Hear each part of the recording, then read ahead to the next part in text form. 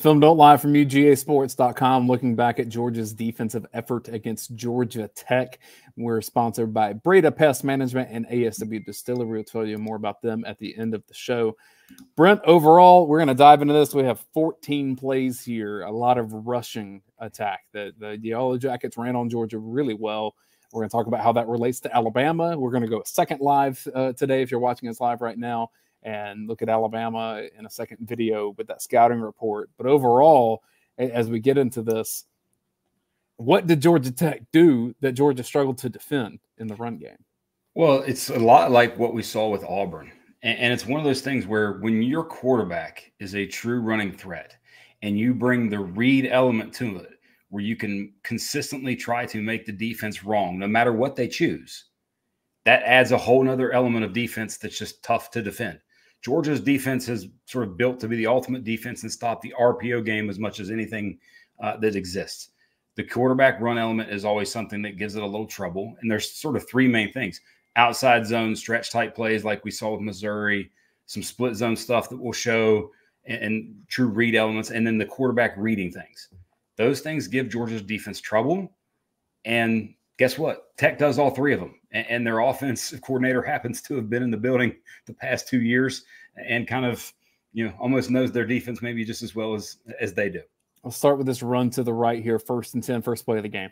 And we're going to show some good, the sort of good with a little bit of things here. And this is where, edge setting sort of talks about, gets discussed as well. But you've got jet motion that Georgia Tech uses a lot. It's eye candy.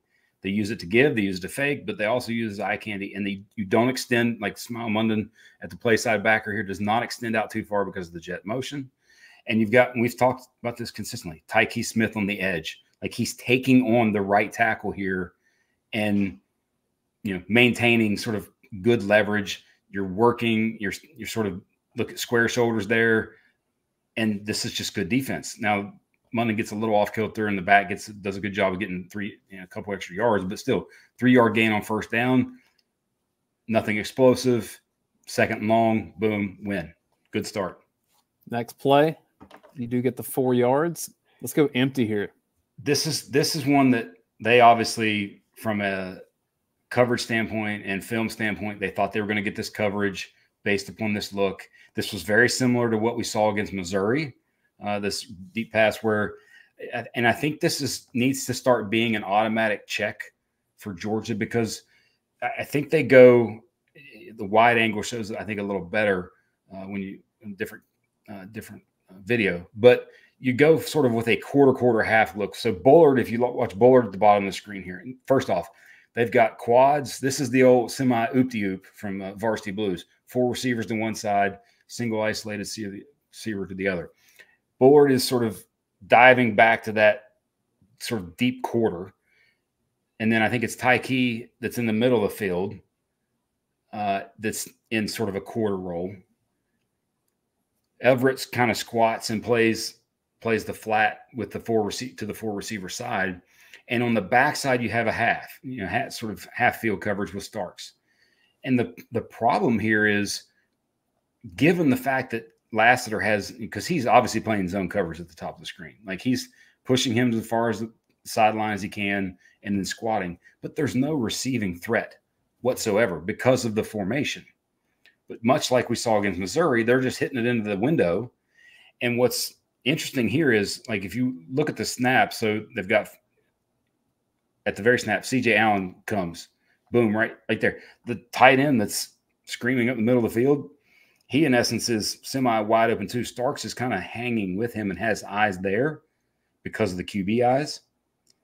It's just tough to defend. I think this needs to be a true quarters check, and Lassiter needs to carry that. But, because we've seen it against Missouri, we've seen it here. Outside of one other play, that would be the only, what I would say, sort of coverage semi-bust in a way. But, again, that's film work from the other team. That's them doing their job, trying to attack you. We'll praise Buster Faulkner a lot. We also get to praise former Georgia Bulldog Brett Seether here. I've not watched every Georgia Tech play. I've watched a lot of what they do because I know their offensive coordinator pretty well. But I've not seen this. I don't remember seeing this. I don't remember seeing this since Lincoln Riley at Oklahoma. And I saw this because this is We talk about this sort of split zone bluff where you don't block the tight ends coming from one side of the field over, you're running zone to the right, and you don't block that guy, and he usually goes out to the flat. And it's, hey, if they don't take that guy to the flat, the QB can run, all that sort of stuff. But sending him vertical here, this was just a gorgeous football play. Perfect throw, foot in the ground, composed quarterback. Yeah.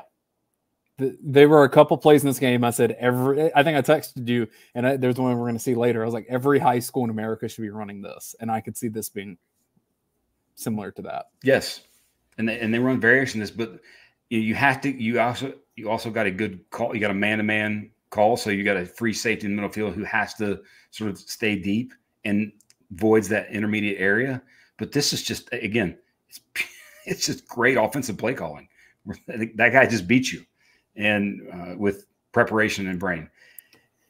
Down in the red zone here, we've talked about this with Georgia, that Georgia struggles against mobile quarterbacks. What does that mean? A lot of times that manifests itself in the red zone area. We saw Jackson Dart do this. We've seen other quarterbacks do it. It's really tough to defend this inside run when you have linebackers kind of going everywhere.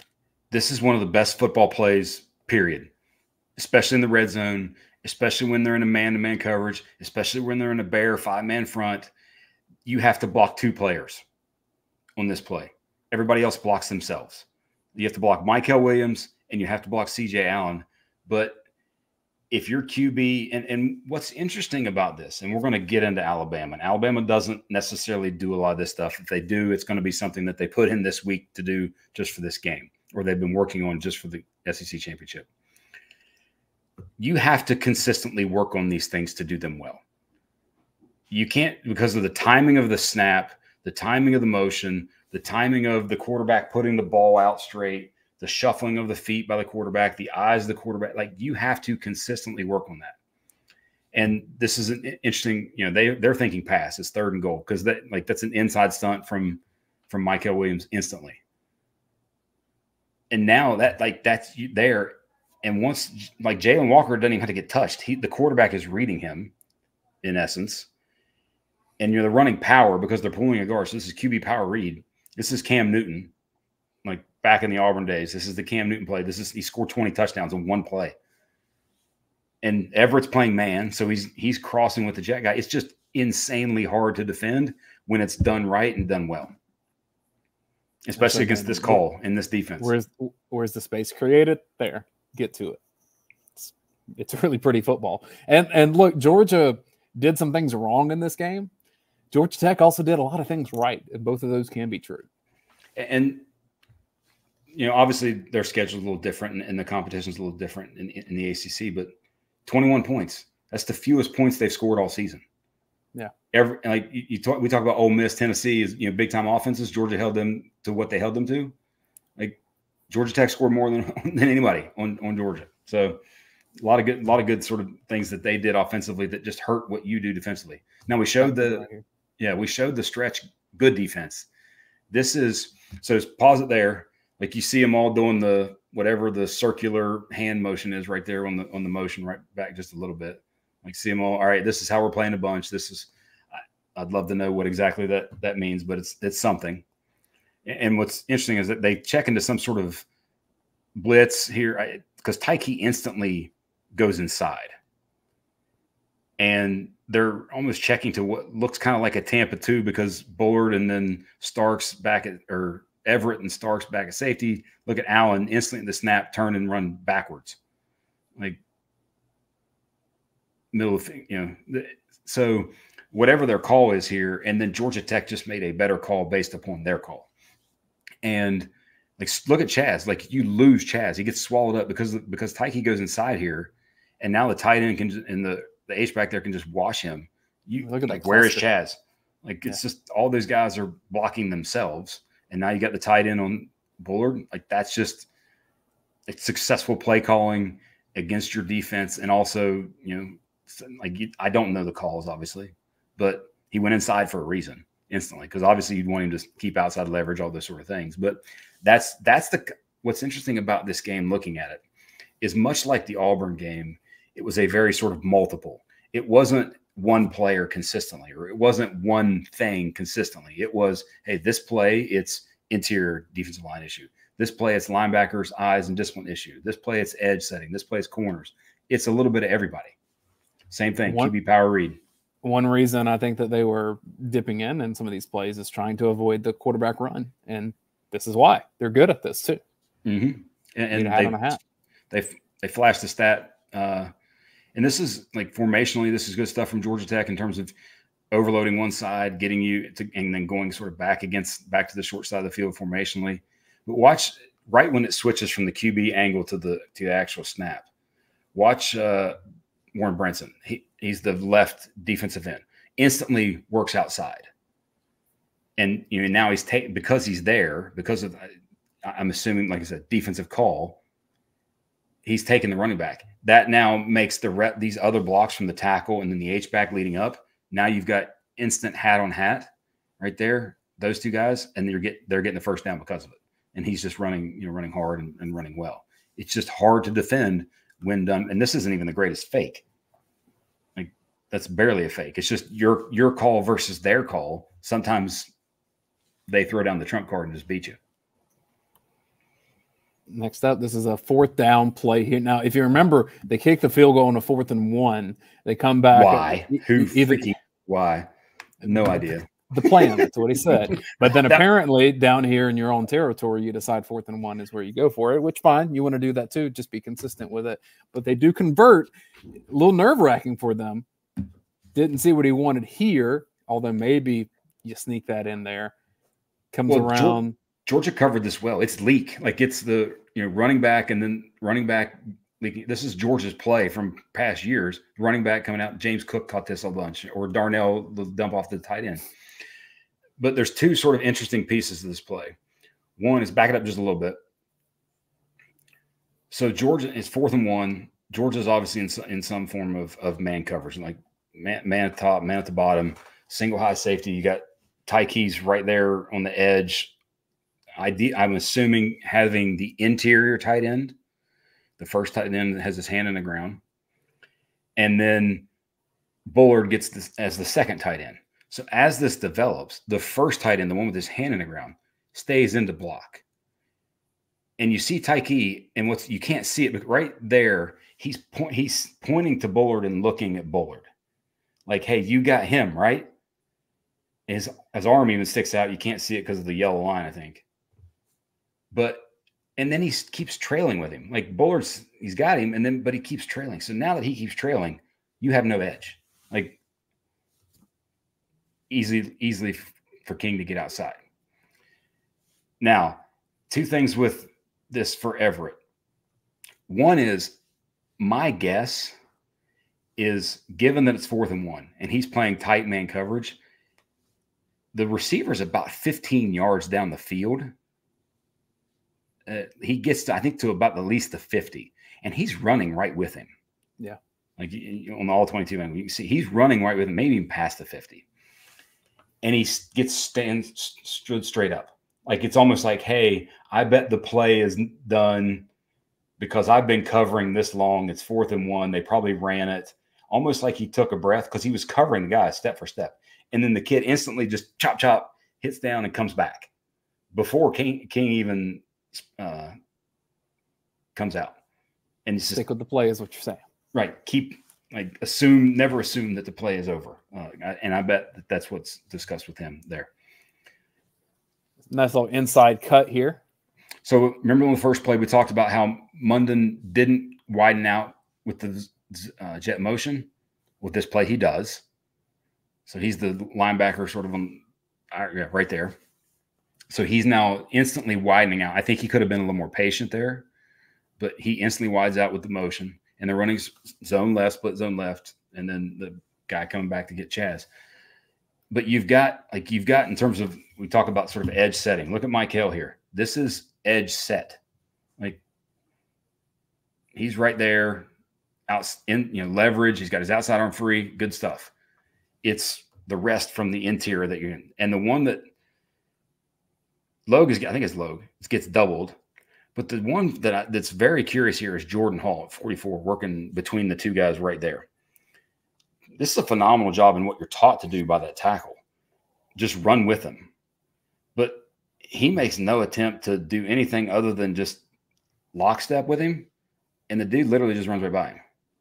Like he's running parallel to the line of scrimmage versus maybe being perpendicular, finding a way to get his face, see what's going on, see or maybe shove him into the running lane, or create some form of disruption. Yeah. And I get that on that stretch play, you want to try to maintain, your gap, and you don't want to necessarily create some bigger hole than that. But he does nothing here. So now it's easy and that's what makes this play so hard to defend, because the running back has, especially out of pistol, the running back has the room to see. The other part here is CJ Allen. This kind of thing, you can't dip in, you can't come forward and try to dip around this guy like he does. He's beat the instant he does. He's patient, by the way. He's patient. He sees the action come back, but then he tries to go under it. And inside of that, you're beat right there. Now for the play that I looked at, and I was like, everybody should run this if you have a quarterback that's mobile. And I want you to tell me your initial reactions to it. And maybe I'm being hyperbolic here. One is I like the little late shift. So, you got something. Guy gets it. And, oftentimes that's, fake, reverse pass. But it's still there's the throwing option. The receiver at the bottom of the screen streaking down is going deep. He gets covered. But what's interesting here is watching, Chaz's eyes on it. Like, I don't know if he thinks he's got a cover, because his eyes are right there.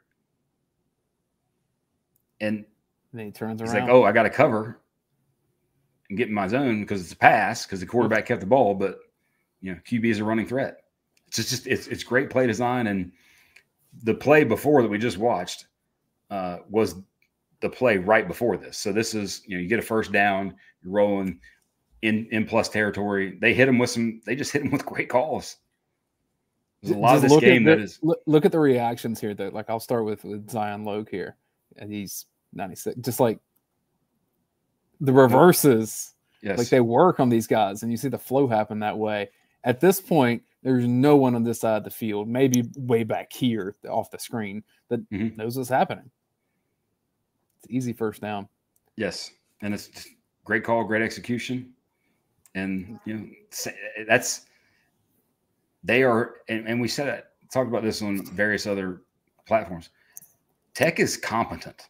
They are very competent now.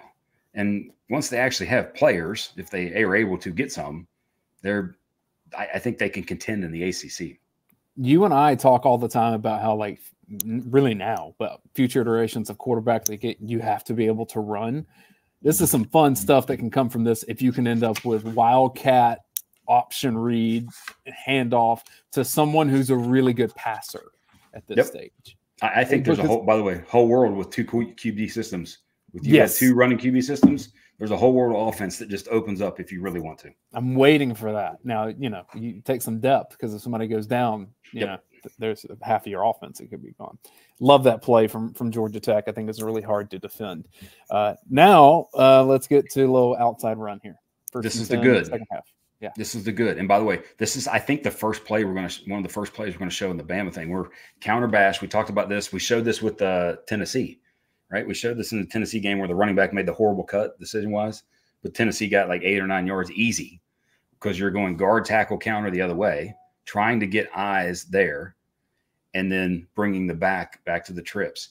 But this is phenomenal from 1, Logue causing disruption, 2, Michael being explosive into the backfield, and then 3, Raylan Wilson, his eyes don't get – he knows he's play side. His eyes stay in the right place. And by the way, I think that's one thing with watching him in this game. He's a freak of nature athlete. Like, the speed is unreal. He's a first-round talent size speed combo guy. It's just experience and eye discipline. And once that comes – he's going to be an absolute superstar. It seems intentional that they've been getting him more playing time, knowing that Milroe's coming down the pike. Yes. And here's just speed and acceleration. And there's just things with that kid that you can't teach. And CJ Allen does a good job fighting outside. Starts with leverage here. Like, this is good. You're going to have to do this against Alabama because you're going to do these things to them. So Tech has done this kind of option, whatever the newest version of. I mean, there's still some elements of triple option within here. They spread out a lot more, but there's all these things. But then they can go empty like this. And this is one where they got, and their back 11 is more of a receiving threat. And this is something to me that's a little different with Bama. Bama's not necessarily going to sprint. Its wideouts average about its running backs average about 2 targets a game, and those are at the line of scrimmage, very short type stuff. But split out here, like, this is a touchdown with a great throw. Well, and Bama, C.J. Allen does a great job being competent in coverage. I think Bama's going to look at this and say, how do we get 33 out there? Because I think Bama would love the opportunity for 33 on a deep ball in coverage versus Milroe. I think so. He does a good job. I'm not saying he doesn't. Yep. I'm just saying, look how far your inside linebacker's playing down the field. Really credit to him for doing it. Nakobe Dean could do this too. The fact that we saw Smile Munden do a little bit of this. Oh yeah. But it's creating and he's done this on multiple occasions, by the way. Yeah. Where, like, he's not getting torched athletically in coverage. That's the key. Like, and by the way, it's a slant go. That's a tough move. Good recovery. Like I said, better ball, and it's a big play, but good job by him. This one is interesting because I think this is, and by the way, they ran this play. So this is the ginormous play, like 57 yards or something like that. They ran this play. They dressed it up a little differently 3 more times in this game. Like, they're like, oh, this is going to work. We're going to do it because, all right, so just pause it here. How many players are to the left of the football? Let me draw a line. And the defense is left. So let's go. And you see where the feet are here. So he's on the left. He's left. So that is 6. 2 down linemen, backer, and then 3 DBs. So that is now 5 less to the wide side of the field, which, by the way, because of the motion, is now the sort of strength. And you've got 2 tight ends there. And you've also got your athletic edge guy, Chaz Chambliss, comparatively to Walthour, to the short side of the field, to the Twins. They only have to block 3 guys because they do the guard tackle pull. So Walthour squeezes down like he sort of should. And they've now got hat on hat on just a simple sort of pop pass, but giving counter action. And once they get hat on hat, like, kids fast, done. And we're going to show Alabama does this. Alabama's number 19 is better than their 13. But telling me is football is just the numbers game. Oftentimes. And watch C.J. Allen here, because I talked about his eyes, him and Raylan Wilson, even Munden too. Their eyes, they started tricking themselves mentally. But here he's more patient because he's thinking, oh, QB run, counter coming back the other way. And once he's patient and sees the development, he's toast. Right there, he's done.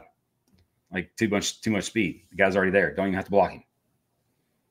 Again, great design. And they did it 3 more times. So they found what was working and stuck with it. They just dressed it up a little different. Let's give credit to a guy that we've seen do this for 2 years now. Never gives up on the play. 24 here. Because if he stops going full speed, this is over. Yeah, he had an angle. He does what he's supposed to do. But this is a part of the guy's DNA. Oh, yeah. And we're about to show what it led to. 3rd and 7, red zone. Dayne, I don't know if you know this. I think you might know this. But Brett Seither is not Brock Bowers. Really? Really? This was look at the route that he runs here. It's the out and then try to go up. Yeah. And this doesn't work as well when it's not Brock Bowers or Travis Kelce or somebody like that. So great job, great coverage, and then great job from Marvin Jones Jr. Just not giving up on the play, fighting. And then this is you think about sort of the way the ball bounces kind of stuff. Tech recovered 2 of their own fumbles, and then they got other bounces of the ball that went their way. A lot of things happened. Like, you get a stop here, and then they went down and almost scored. So, And then into the game here to make it a 1-possession QB run again, fake toss up the gut. Just really hard to defend down there. It's so like, because one, they're running a blitz, they're in man. So look at Lassiter going with the jet. Like you only have to block 2 guys. Now I will say this, if you go back or going back and rewatching this entire game, because like you just got to block Jalen Walker and Morris Jones Jr. here. That in terms of what to me translates from this game to the game against Alabama, it's edge players like Jones Jr., Chambliss, and then also Waltower, and then when they're in a 3-down line front, Ingram Dawkins, Warren Brinson, Lowe, Waltower, those guys. They are, to me, the absolute key to the game against Alabama in terms of offense. Because I think Georgia's not going to give up some of the broken coverage, big plays that we've seen Alabama get. And they're going to have – Milroe's going to have to really work as a passer, and he's good at it. He can do it, especially down the field. But if you let them do what they want to running game, and their offensive line is bigger and more physical than Tech's, but Tech got movement. And the way they created some angles with certain things, they got a lot of movement in that space, and that's going to be to me the key of the game. If you're watching live, we're going to continue that discussion in another video here in about now, where we're previewing Alabama, scouting what they do, looking back at some of their games, including one Iron Bowl to remember. But before we get there, I want to make sure that you support our friends over at Breda Pest Management, the official pest control of the Georgia Bulldogs. BredaPest.com is where you can make sure that your home is protected by the same folks that protect Sanford Stadium and Stegman Coliseum. BredaPest.com, the official pest control of UGA. Also, make sure you support ASW Distillery, that Fiddler bourbon. Every purchase of that is good for you. Every purchase of the Hunker vodka is good for Classic City Collective, Georgia's NIL arm. So certain proceeds go to that. So make sure you support ASW Distilled by Dogs. 5 of the 6 founders are UGA grads. One thing, and a big thank you to all of those of you who actually watch us talk about Georgia football, because the end of the regular season is here. And looking back, based upon YouTube and the various platforms that these things exist, about 30,000 views per episode. Woo! So thank you guys for watching. We appreciate it. Hit the like button, subscribe, all that sort of good stuff. It's obviously my football acumen that is bringing everyone here. I think so. No, it's me stumbling through this and being around smart people. That's what we do here. Hey, we're going to get off this so we can start our other live here, probably in about a minute and a half or so. Thanks for watching Film Don't Lie here from UGA Sports.